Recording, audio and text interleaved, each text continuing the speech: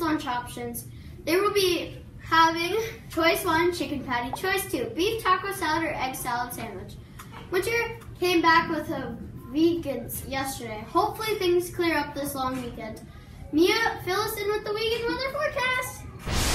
Temps will not be warming up anytime soon. We can expect temps in the 30s and 40s throughout.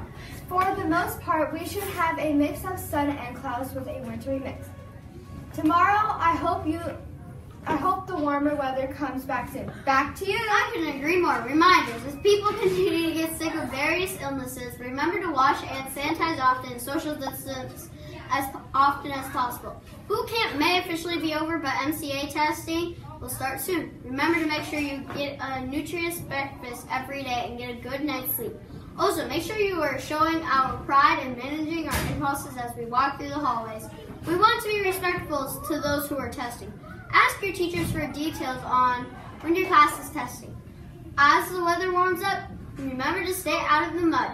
Water and wet grass for a short stint. Boots will be required to go outside. This isn't a punishment. It is to help prevent us from tracking mud throughout the school. Also, it will keep feet nice and dry. Remember to be respectful to teachers and classmates.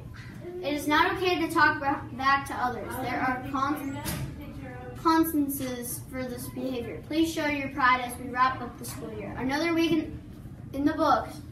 Enjoy your long weekend and see you Monday. Please stand for the pledge on the count of 3. 1,